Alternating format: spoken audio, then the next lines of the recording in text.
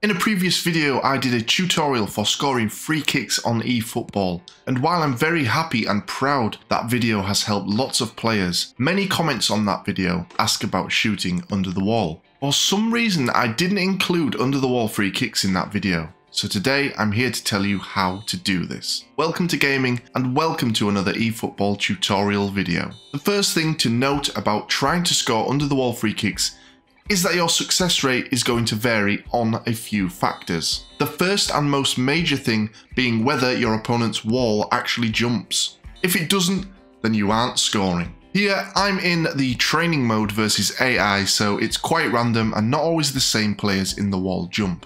Second thing is, you'll need to aim your shot away from the goalkeeper. There are a few tricks to doing this though, and I will discuss them later on. Third thing is to make sure you don't overpower your shot. Holding square for too long makes your shot rise off the ground, and it will hit the wall. If all this comes together, then you'll score. So let's go back to aiming. As you see, I'm using Roberto Carlos for these shots, and he is of course excellent for it. His high shot power really helps, but you can use other style of free kick takers too, as you'll see later on. Carlos has good ability to curve the ball, so my aiming with him can be done with different styles.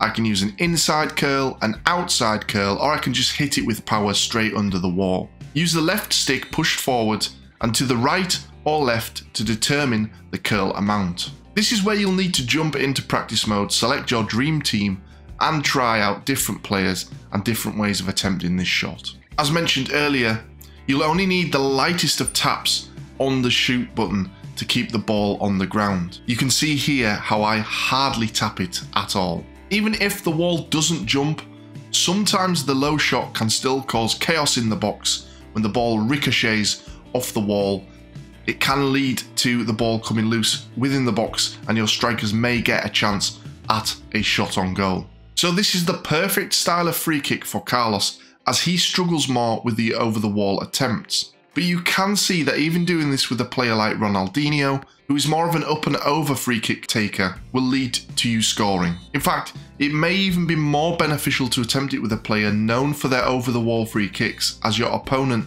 is then more likely to make their wall jump. So that's how to score free kicks under the wall on eFootball. If it's helped you out, then please leave a like and make sure to leave a comment with any other questions about eFootball. Thanks for watching and see you in the next one.